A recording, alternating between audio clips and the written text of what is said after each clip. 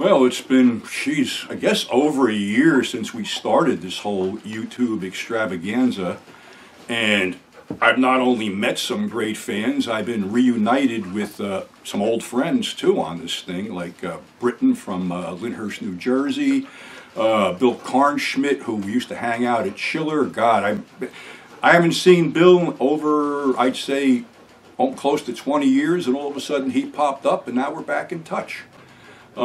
But before I continue this whole thing, there is a passing to note, unfortunately, two passings. Fred Ward, one of the great character actors and star of Remo Williams and Tremors and Southern Comfort and Uncommon Valor, passed away yesterday at age 79. And he also was the voice of Django back in 1966 as he was living over in Europe and dubbed a couple other spaghetti westerns. The other passing I missed was Ed Havoc Toscano, who was a professional wrestler. I met him with Jersey All Pro, and he was teamed up with Papadon as the Solution, but after that he teamed up with my buddy Steve Monster Mac as the Heavy Hitters. And unfortunately, you know, time slips away, and I just found out yesterday that he had passed away over a year ago. So there's two passings to note there, but, you know, both of these guys were really good people. But back to the fan thing here. Yeah, got a lot of comments from a lot of different people that I'll read this off. Catherine Marcotan, she loves my videos. She's commented several times and has said that, you know, I heard that comment that some people say nobody wants to hear these stories. Well, I want to hear these stories. Well, I got news for people. A couple people said nobody wants to hear this shit anymore, but they're in the minority, because if people didn't want to hear this stuff, why am I doing it? Another guy who posts a lot is Austria, Germany. That's his name. Dan Ring, who has been on Facebook and has met me at several conventions. John Walsh, also I've met at several conventions. Nick C., who wrote Suburban Grindhouse. Derek DeReal, who has been a fan of mine for years, down at Cherry Hill and stuff like that. Mondo Cinema, who watches. Joan Morgan, who PM'd me and thanked me for turning her on to a lot of this stuff. Jeff Keefe, of course, my old buddy Adam Trash from California, who actually moved out here. Not to be closer with me, but moved out here. Retro Roy, David Beckham, Michael Agello, all these guys. And, you know, I want to personally thank a lot of these guys because, you know, I ran several charities through here, most recently raising some money for the displaced pets in Ukraine. Before that, some medical supplies and baby stuff for the refugees. And during the pandemic, even though I gave myself 4 hernias doing it, I raised $3,000 through, you know, YouTube, Facebook, and other things, and basically supplied the food pantries with 3,000 pounds of fresh chicken. So I paid for it with 4 hernias, but what the fuck, I did the right thing. And other things, you know, people send me stuff like, this magazine is by a guy named Colton from Florida. It's called Dangerous Encounters. And if you look at it, it's sort of like his tribute to the old Gore Gazette. Matter of fact, it's sort of laid out like the old Gore Gazette. And this other one from Edwin Callahan, Unusual magazine, Gravely Unusual, another great magazine that these guys have sent me. And, you know, I'll put it out there. Any of these fans, or anybody who's doing a fanzine or something like that, that, you know, wants me to write for them or wants me to throw something in, just give me a shout. More than happy to, you know, help you out there, because when I did Grindhouse Purgatory, when it was rolling, I opened the doors to Grindhouse Purgatory like Something Weird Video did for me years ago and gave people a chance to write. Unfortunately, there is no more Grindhouse Purgatory, but we're moving on with another magazine that will be debuting shortly, probably in June. And every once in a while, I get a fan letter here. I just opened this before. Oh, wait a minute. Always nice to get a fan letter with a little green in it. Let's see what this is all about. This is from a guy named Al Landis. It says, hey Pete, hope you are doing well. I enclosed some money for those DVDs I like. You know, the ones from Thailand. I was feeling a bit creative, so I drew this picture of you with your dog. I hope you like it. It's hard for me to draw because my hands shake a bit now. I really should stop drinking, but I like it too much. I know you suggested I get help, but why?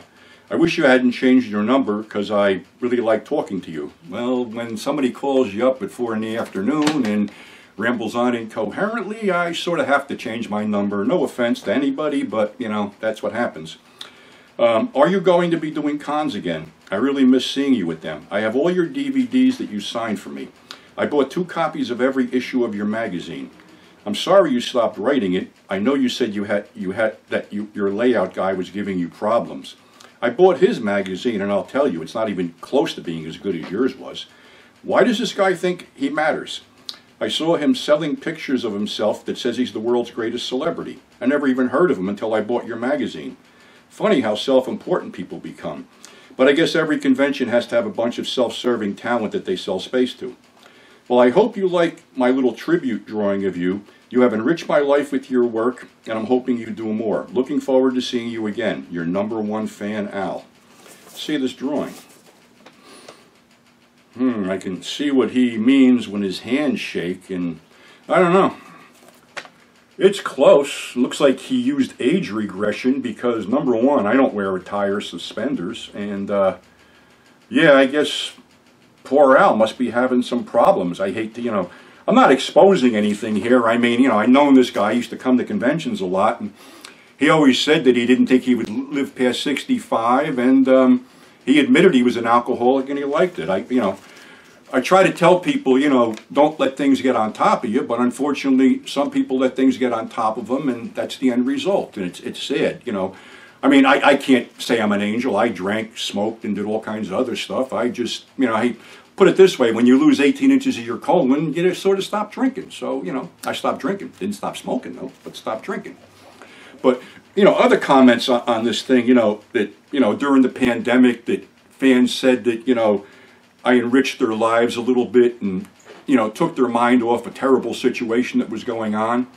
And it's really gratifying to me to get this because I don't have the ego. You know, I just do this because it's fun and I like it. And oops, hey, my dogs just came back in. Let me see if hey, dogs just came. Boots, come here. Does this look like you? What do you think? Does this look like you? I guess poor old Al never saw my dogs. I never bothered to see pictures of my dogs. I don't know, but hey. Does that look like you? Look, it looks more like a Cocker Spaniel. You know I don't like Cocker Spaniels, but hey, whatever. So yeah, I mean, you know, if you know, I got, you know, and the other thing too was I remember I turned people on to movies, and obviously me turning them on to movies has them out there buying movies because everybody told me they jumped on the hunting party in Soldier Blue from Kino Video, and I did do one on that the Love Butcher when I did that Stephen Miller thing at the Love Butcher, whatever. But yeah, people were buying that, so it's really cool that, you know, people respect my opinion and, you know, seek some of these really weird and obscure gems out. But, well, of course, we're not done doing all these weird and obscure gems, so there's going to be more to follow. So on that note, I will say thanks for subscribing, thanks for tuning in, thanks for telling your friends about it, because it's obvious that some people are doing that. And that's all we got for today, and stay safe. Of course, you know, I always used to say stay sick, but that flies by the wayside because everybody was getting sick with the pandemic. So stay safe, and thanks again for tuning in, and we'll catch you on the flip side.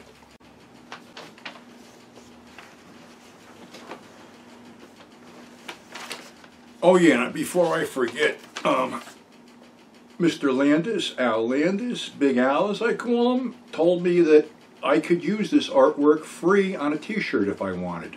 So what's going to happen is we're going to start a little 42nd Street Pete Teespring store with this image on it, and I got a few other ideas we're going to put on it. Of course, I will alert you as soon as the store is up and running, but it's just something that this drawing sort of prompted, that we can go in and maybe make a couple bucks doing this. So again, hey, thanks, big guy. Appreciate it.